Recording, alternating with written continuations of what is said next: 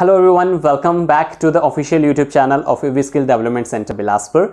आज हम आए हैं सेकंड पार्ट पे, फर्स्ट क्लास के 7th की इंग्लिश के। तो चलिए समझते हैं जो हमारा फर्स्ट चैप्टर है वहाँ तक क्या है। अब पीछे वाले चैप्टर में क्या था, वहाँ पे हैमिड के पास हो गया, लेकिन हैमिड ने आंसर नहीं किया, तो वहाँ से एक इंसान दौड़ता हुआ आ रहा था। अब वो इंसान कौन था, चलिए देखते हैं, फाइंड आउट करते हैं और देखते हैं उसका क्या रिलेशन था। The king turned around and saw the beard man running towards him. अब क्या किया, राजा पीछे घूमा और उसने क्या देखा कि एक दाढ़ी वाला इंसान उसकी तरफ आ रहा था। टुवर्ड्स होता है की तरफ, ओके, टुवर्ड्स की तरफ। नाउ फिर क्या हुआ, his hands were pressed against his stomach. अब उसके हाथ थे वो उसने इस तरीके से स्टमक पे प्रेस किए थे, मतलब जोर से उसने दबाए थे। From which blood was flowing. अब वहां पे क्या हो रहा था, ब्लड मतलब खून निकल रहा था वहां से। When he reached the king, he fainted. अब जब वो राजा के पास पहुंचा तो फेंट क्या होता है, लॉस्ट कॉन्शियसनेस। अब क्या हुआ, उसने अपने होश खो दिया, मतलब बेहोश हो गया, राइट, फेंट हो गया। And fail to the ground, और ग्राउंड पे वो गिर गया।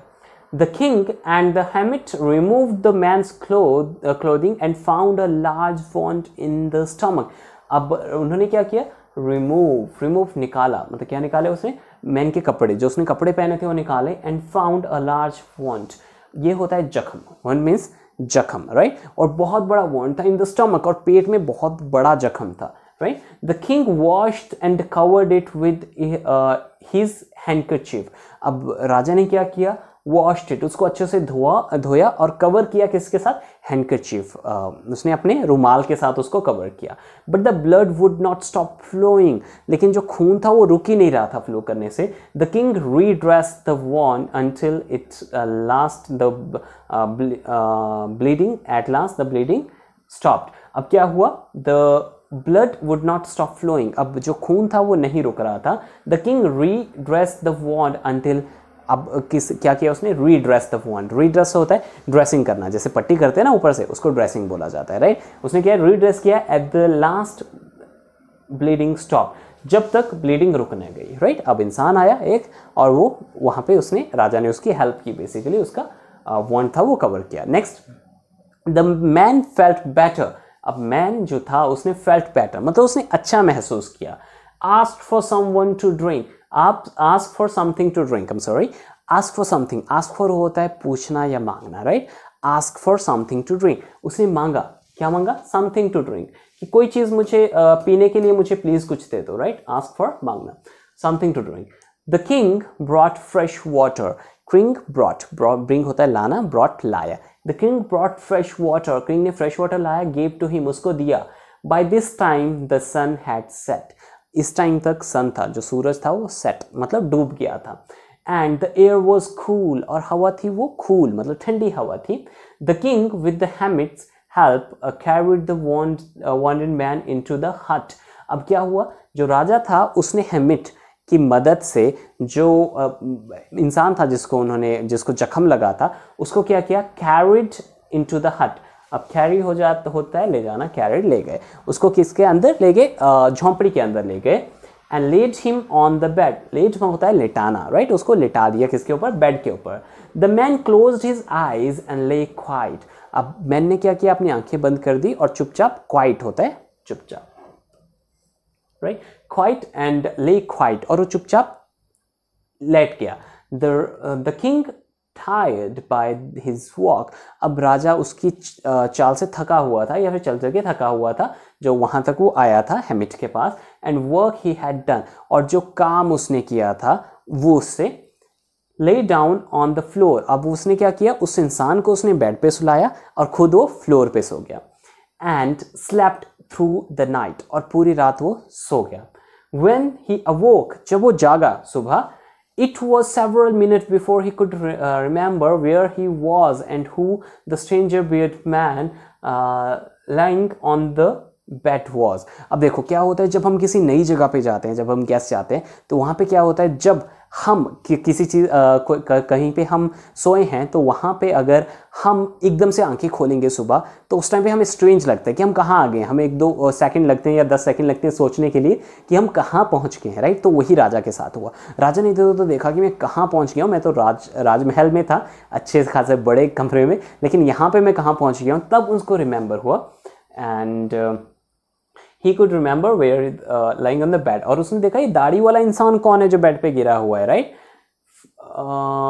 Right, forgive me said the bearded man in the weak voice। अब forgive me, forgive होता है माफ करना, मुझे माफ कर दो, दाढ़ी वाले इंसान ने बोला एक weak होता है कमजोर आवाज में। when he saw the king that the king was awake। अब किंग क्या था, वो जाग गया था। जब उसने देखा कि किंग जाग गया है तो उसने बोला कि मुझे माफ़ कर दो, राइट। अब क्यों, I don't know you and have nothing to forgive you for. I don't know you, मैं आपको नहीं जानता, and I have nothing to forgive you for, और मेरे पास ऐसा कुछ नहीं है कि मैं आपको माफ़ कर पाऊँ। मतलब मैं आपको जानता ही नहीं हूँ, तो मैंने ऐसा कुछ, आपने कुछ ऐसा किया ही नहीं है कि मैं आपको माफ़ करूँ, तो मैं आपको कैसे माफ़ करूँ, राइट। तो आगे क्या होता है, यू डोंट नो मी, आप मुझे नहीं जानते, बट आई नो यू, लेकिन मैं आपको जानता हूँ। I am the enemy of yours who swear revenge on you. मैं आपका शत्रु था या फिर मैं आपका विरोधी था जिसने कसम खाई थी कि वो आपसे बदला लेगा। स्वेयर की सेकंड फॉर्म स्वेयर, मतलब कसम खाना।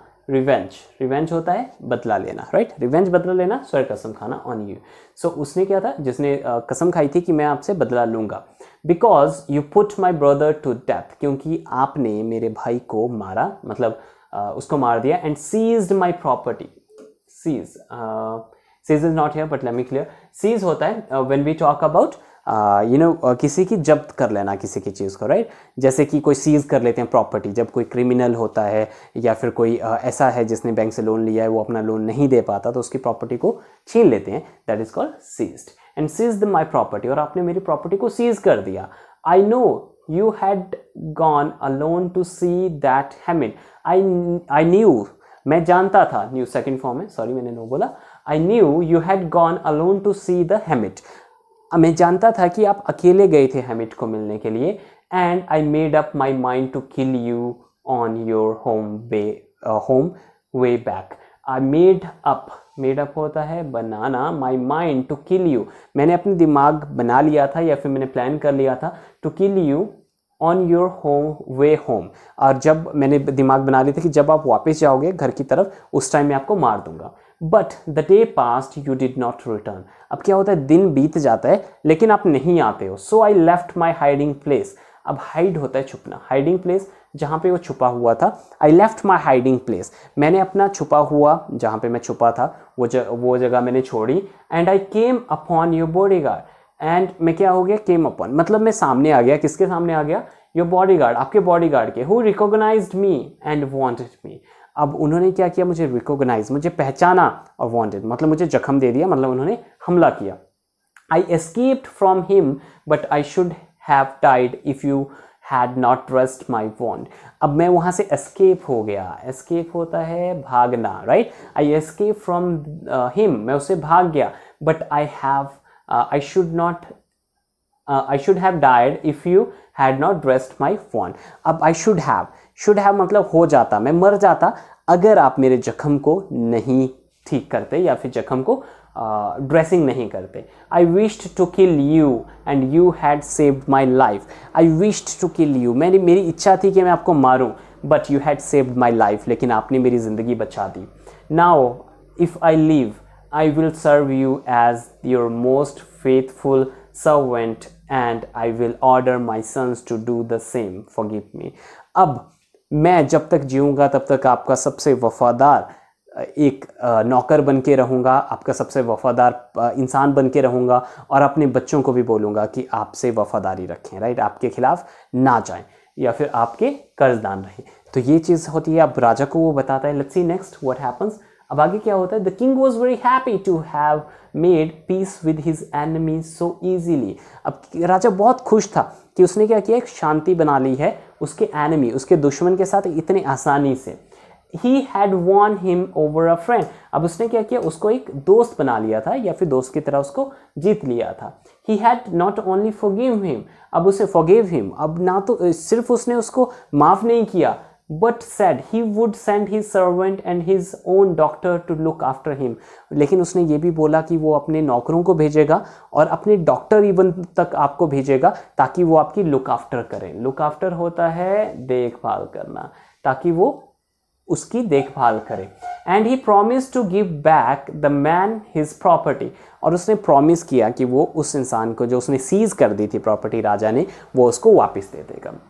Living the wanted man the king went out of हट and looked around for the हेमिट। अब क्या होता है, जब वो उस इंसान को वहाँ पे छोड़ के बाहर निकल जाता है, जो जख्मी इंसान होता है, तो वो क्या होता है, हेमिट को ढूंढता है। क्यों? क्योंकि अभी तक उसने क्वेश्चंस के आंसर नहीं किए हैं, राइट। सो वो देखता है उसको। Before going away he wished one more to get answers of his question. जाने से पहले वो चाहता था कि एक बार और वो ट्राई कर ले और अपने क्वेश्चंस के आंसर लेने की कोशिश करे। अब देखिए क्या होता है फिर। The हेमिट was on his knees showing seeds in the bed that he had been dug day before।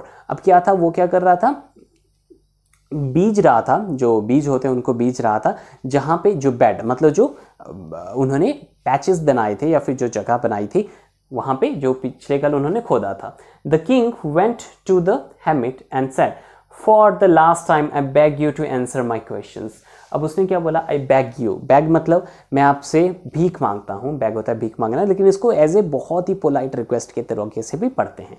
I bag you to answer my questions wise man. अब मैं लास्ट टाइम है, मैं आपसे बोल रहा हूँ, लेकिन अदरवाइज अगर आप नहीं आंसर करोगे तो मैं चला जाऊँगा। यहाँ पे सीज्ड है, टुक ओवर बाय फोर्स, ये हम पहले डिस्कस कर चुके हैं। तो लेकिन अब आगे क्या होता है, you have already been answered. अब you have already been answered, तो उसने क्या बोला, वाइज मैन ने, सेड द हेमिट। हेमिट ने बोला कि आपको आंसर मिल चुके हैं अपने बात के। Still bending down to the ground. अब वो भी क्या था, पैर झुका हुआ था, बेंड होता है झुकना, राइट। वो झुका हुआ था ग्राउंड की तरफ। उसने बोला कि आपको आंसर मिल चुके हैं। Looking up at the king he stood before him. Before होता है सामने, राइट। बिफोर होता है के बाद भी, और बिफोर हम सामने को भी बोलते हैं। तो वो राजा के सामने खड़ा हुआ। How have I been answered. अब मैं किस तरीके से आंसर हो गया हूं, या फिर किस तरीके से आपने मेरे आंसर कर दिए हैं। वट डू यू मीन, आपका क्या मतलब है। डू यू नॉट सी, क्या आपने नहीं देखा। Replied the हेमिट, if you had not pitied my weakness yesterday.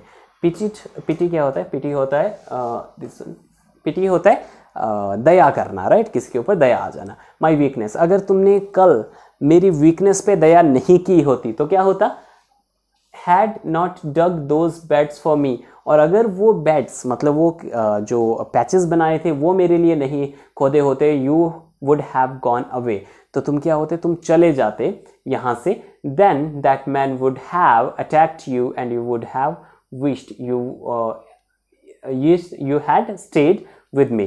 अब फिर क्या होता, अगर तुम मेरे हेल्प नहीं करते या मेरे ऊपर दया नहीं करते, तुम मुझे तुम्हारे ऊपर ये इंसान अटैक कर लेता और तुम विश करते उस टाइम पे कि काश मैंने उस इंसान की मदद कर ली होती, मैं उसके साथ रुक गया होता तो मेरे ऊपर ये अटैक नहीं करता और मैं बच जाता।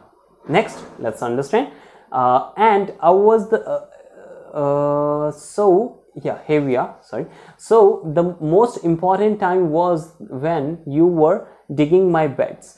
अब सबसे important जो टाइम था, राइट, सबसे important टाइम था किसी भी काम को शुरू करने का, या फिर उस टाइम पे सबसे इंपॉर्टेंट जो टाइम था वो क्या था, जब तुम खोद रहे थे उसको। क्यों? क्योंकि उसी ने राजा की जिंदगी बचाई।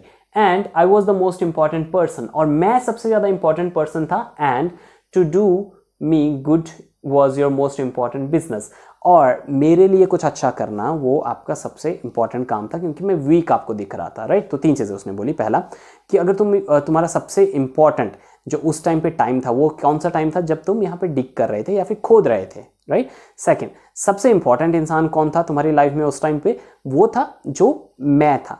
मैं क्यों? क्योंकि मेरी वजह से तुमने यहाँ पे खोदना शुरू किया और आप वापस नहीं गए, इसलिए आप बच गए। और सबसे इंपॉर्टेंट काम क्या था, the most important time was when the most important business, और सबसे इंपॉर्टेंट बिजनेस क्या था? मेरी भलाई करना, वो तुम्हारा सबसे इंपॉर्टेंट काम था। नेक्स्ट, आफ्टरवर्ड्स, उसके बाद, when the man ran to us, और वो जो इंसान हमारे पास आया, the most important time was when you were caring for him, सबसे important टाइम क्या था? जो तुमने टाइम उसकी केयर पे लगाया, उसके जख्मों को फिर से ड्रेसिंग किया और वो सारी चीज़ें की, वो सबसे important काम था। Because if you had not dressed his wound, he would have died without having made peace with you। अब अगर तुमने नहीं किया होता तो क्या होता? वो मर जाता बिना तुम्हारे पीस जनरेट किए, या फिर तुम्हारे साथ संधि किए बिना ही, या तुमसे माफ़ी मांगे बिना ही वो मर जाता। जब वो आपसे माफ़ी मांगे बिना मर जाता तो शायद उसके बेटे या फिर उसका कोई और भाई आपसे बदला लेने की कोशिश करते, right?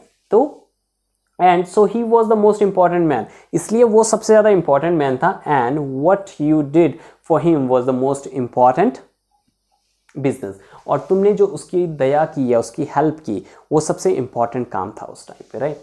Now let's come last, remember then there is only one time that is important and that time is now. अब देखो, उसका पहला क्वेश्चन क्या था कि सबसे इंपॉर्टेंट टाइम क्या है, या फिर कब उसे नया काम शुरू करना चाहिए? वो क्या है? नाउ, कि ये टाइम सबसे इंपॉर्टेंट है। क्यों? It is the most important time because it is the only time when you have act to the power, और यही चीज़ है, यही टाइम है प्रेजेंट जहाँ पे आप एक्ट कर सकते हो, मतलब कोई काम कर सकते हो। आप फ्यूचर में जाके कुछ चेंज नहीं कर सकते, आप पास्ट में जाके कोई चीज़ नहीं कर सकते, आप अभी कुछ कर सकते हो। सबसे इंपॉर्टेंट टाइम क्या है? अभी है, इस टाइम है।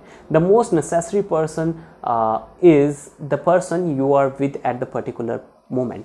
अब सबसे इंपॉर्टेंट इंसान, जो सेकंड क्वेश्चन था कि मेरे लिए सबसे इंपॉर्टेंट इंसान कौन है, राइट? तो उन लोगों ने, पुराने लोगों ने क्या डिस्कस किया था कि कोई उन्होंने बोला था, मंत्री ने बोला था कि एक जो कमेटी बनेगी उनके पर्सन है, किसी ने बोला था पुजारी, किसी ने बोला था सैनिक, राइट? तो उसने क्या बोला? जिस भी इंसान के साथ आप हैं वो सबसे इंपॉर्टेंट इंसान है आपके लिए उस टाइम पे, उस पर्टिकुलर टाइम पे। And for no one knows what will happen in the future and whether you meet anyone else or not। अब किसी को ये नहीं पता है, क्योंकि आप किसी और से मिलेंगे भी आगे या नहीं। तो सबसे इंपॉर्टेंट इंसान है जो आपके साथ उस टाइम पे है। क्यों? क्योंकि आप उसके साथ 100% देंगे तो फिर आपके लिए आगे चीज़ें ईजी होगी, क्योंकि आपको नहीं पता कि डेथ कब है किसी की, राइट? तो आपके लिए सबसे इंपॉर्टेंट इंसान वो है जिसके साथ आप हैं। And the most important business is to do that person good, और सबसे इंपॉर्टेंट बिजनेस, सबसे ज़रूरी जो काम है वो क्या है? उस इंसान के लिए कुछ अच्छा करना। Because we were sent in to the world for that purpose only, क्योंकि हमें इस दुनिया में सिर्फ उसी पर्पज़ के लिए भेजा गया है ताकि हम लोगों की हेल्प कर सकें। Okay, so now these are the 3 things जो कि उनको आंसर मिल गया राजा को। अब चलिए आंसर की तरफ आते हैं। Let's come here. यहाँ पे कुछ क्वेश्चन थे। Complete the following sentences adding the appropriate part of the sentence given in the box. अब क्या है, यहाँ पे आंसर्स लिखे हुए हैं लेकिन मैंने आगे भी आपके लिए स्लाइड किए हैं। So let's check it out that. So first question was many wise man answered the Kings question but there answer were so varied that the king was not satisfied। अब ये आंसर्स थे, ठीक है, यहाँ पे नीचे आंसर्स हैं, यहाँ से हमें चूज करने थे और ऊपर वाले आंसर को मैच करना था, राइट? तो फर्स्ट क्वेश्चन का answer we have given here. तो यहाँ पे क्या था, उसने बहुत सारे लोग थे जिन्होंने आंसर किया राजा के क्वेश्चन, लेकिन अब क्या था, but the answer was so varied that the king was not satisfied. लेकिन आंसर इतने डिफरेंट थे कि राजा को सेटिस्फैक्शन नहीं हुई। Second question was here someone suggested that there should be a council of the wise man. किस लिए होनी चाहिए काउंसिल वाइज मैन की? अब देखिए, समझे, यहाँ पे देखते हैं क्वेश्चन का answer. To help the king act at the right time. किस लिए? To help the king act at the right time, कि वो काउंसिल क्यों होनी चाहिए? ताकि राजा को सही टाइम पे कौन सी चीज करनी है वो पता लग सके। Third is someone else suggested that the king should have a timetable। क्यों होना चाहिए टाइम टेबल? ताकि and follow it strictly, और वो उसको strictly follow करे। And the next one, the king requested the hermit। King ने hermit को क्या रिक्वेस्ट किया? उसने रिक्वेस्ट किया कि मेरे क्वेश्चंस का आंसर कर दो। टू आंसर देखो 3 question. The king washed and dressed the bearded man's wound but bleeding would not stop, लेकिन bleeding नहीं रुकी, right? These are the answers, you can check it out, these answers. I hope आपको video अच्छी लगी होगी, और अगर आप इंग्लिश स्पीकिंग कोर्स करना चाहते हैं और आप चाहते हैं कि आप इंग्लिश फ्लुएंटली बोल पाएँ, चाहे अभी आप कितनी भी अच्छी इंग्लिश बोल पाते हैं या नहीं बोल पाते हैं, डजेंट मैटर, आप बिल्कुल जीरो से स्टार्ट करना चाहते हैं, we can help you in that. आप मीडियम लेवल से स्टार्ट करना चाहते हैं, हम हेल्प करेंगे। एडवांस लेवल से स्टार्ट करना चाहते हैं, हम हेल्प करेंगे। अगर आपको इंग्लिश बिल्कुल भी नहीं आती, we can help you out in that. और आप इन नंबर पे कांटेक्ट कीजिए, व्हाट्सएप या फिर सिंपल कॉल आप कर सकते हैं, कांटेक्ट ऑन दीज नंबर, और यहाँ पे आप पूछ सकते हैं कि नेक्स्ट बैच कब स्टार्ट हो रहा है, राइट? और उस बैच में आप अपने आप को रजिस्टर कर सकते हैं उस बैच में। सिंपल, अब देखिए, आपको डेली वीडियो लेक्चर्स मिलते हैं, सेकंड आपको डेली क्लास होती है जो कि लाइव क्लास होती है, और एक बैच में सिर्फ 6 या 7 स्टूडेंट होते हैं। और इवन स्टार्टिंग के सम डेज, स्टार्टिंग के 7-8 डेज आपकी अकेले 1-to-1 क्लास होती है, जो कि आपको कोई भी प्रोवाइड नहीं करता, ऑनलाइन 1-to-1 क्लास इनिशियली, ताकि आपके बेसिक अच्छे से क्लियर हो सके। तो अगर आपको वीडियो पसंद आई तो लाइक कीजिए, अपने दोस्तों के साथ शेयर कीजिए, और ज़्यादा से ज़्यादा लोगों तक पहुँचाए, ताकि हमें भी मोटिवेशन मिलती रहे वीडियोस बनाने की, और हम भी आपकी हेल्प करते रहें। सो I hope to see you well next time. This side Abhishek Thakur signing out now.